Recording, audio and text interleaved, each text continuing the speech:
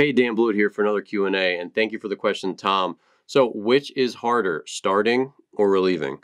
So, for me personally, I found starting to be harder, and this is for two main factors. Number one, mentally, I struggled, especially when I was younger, at breaking the game into manageable pieces. I would sort of go out there and be like, "Oh no, I've got to throw. How am I gonna get through 7 innings? Like, how am I gonna? If I gave up runs early, I'd be like, oh man, I got to go like 4 more scoreless to keep our team in the game. And that's a really destructive mindset. And I got a lot better at improving that and getting rid of that mindset and going one pitch at a time. But that's a really tough thing for some players to swallow. Another thing that's tough about starting is that you can't, or you have to kind of pace yourself, and you can't just go out there and just bulldoze everybody because you kind of tire out a little bit. So there's definitely a little bit of a pacing component. Now, you do sort of throw 99% as hard as you can the entire game, but there's definitely an aspect of pacing as a starter rather than a reliever.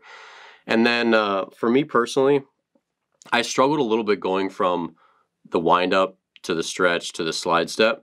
And I had a really big leg kick, and I think I was just still like young in my learning curve, where if maybe I'd been a starter at the tail end of my career, like 29, 30, maybe I'd have been better than I was when I was, 22, 23, 24. I don't really know because it's tough to compare me at the end of my career. I'd learned so much. I'd pitched against so many good hitters, and I'd really adjusted and improved. It's hard to compare the younger to the older. But for me, when I did convert to a reliever full-time, which was after my second Tommy John surgery, I actually split time. I did both. The first season back, I think I got like 6 starts and maybe like 40 innings in relief. And that was actually really hard doing both because it's tough to get your arm stretched out. You throw 5 innings after being a reliever for a month. It just kind of crushes your arm, and then it's just really tough to get on the routine. So that is the hardest thing to do, is being a mix, being a swing guy where you'll start, then you'll be a reliever. It's really tough to prepare. It's tough to know how to stage and get your routine right. So that's a really difficult thing to do. But for me, being a reliever, I had one job. I had to get 3 outs, so it was already in a bite-sized chunk. Sometimes I had to get 1 out, whatever. And I broke it obviously down into even smaller pieces, which is I just need to make 1 good pitch. So for me, it was a very short-term job, and I was very focused.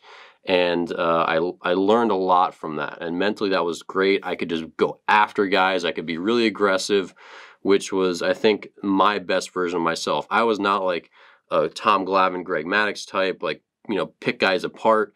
I was more like go after guys and still make intelligent pitch calling decisions, but I was much better being as aggressive as possible and pitching angry and going after people. And you could really do that as a late innings reliever.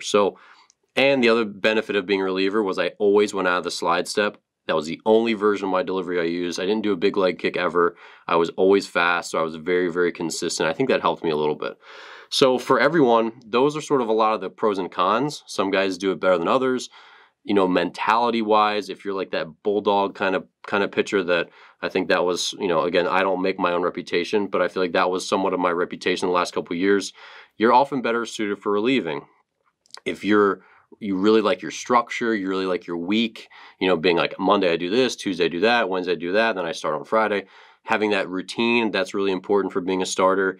Being able to pace yourself, and you just pitch a lot as a starter. I mean, 200 innings in the big leagues or in pro ball is a lot of innings.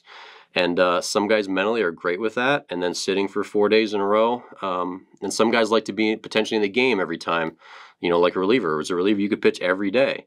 Obviously, you wouldn't pitch every day, but every day you potentially could pitch. So you kind of have this, like, I'm in the game mentality, kind of like a position player. So there's just a lot of different aspects of it, and some guys are better suited than others. And I think for every young pitcher, you should experiment with both, because I know for me, I didn't relieve full time until I was really late in my career. And if I had done that earlier, maybe I would have been better earlier. I don't really know.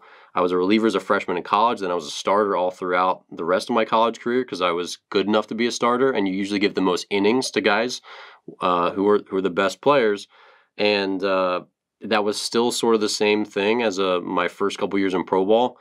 And then after that, my arm, I just didn't feel like I could handle it, so I wanted to convert into a reliever, and I think I was better suited for that. But I really encourage all the players that I coach to try to figure out what works for them, because someone might be really dominant as a starter and not great as a reliever, and vice versa. I've had some kids that are mediocre starters that then are just amazing as relievers.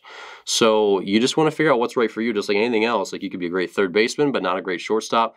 You could be a great second baseman and not a great third baseman, right? You just want to find out what's right for you. So that's part of the component too. But anyway, great question.